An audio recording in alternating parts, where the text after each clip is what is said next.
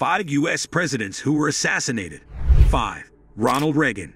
He was shot and wounded by John Hinckley Jr., a deranged fan, at the Washington Hilton Hotel in Washington on March 30, 1981.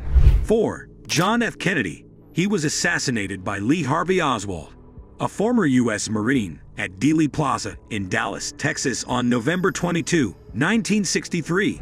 3. William McKinley. He was assassinated by Leon Czolgosz, an anarchist, at the Pan American Exposition in Buffalo, New York on September 6, 1901. 2. James A. Garfield. He was assassinated by Charles J. Guiteau, a disgruntled office seeker, at a railroad station in Washington on July 2, 1881. 1.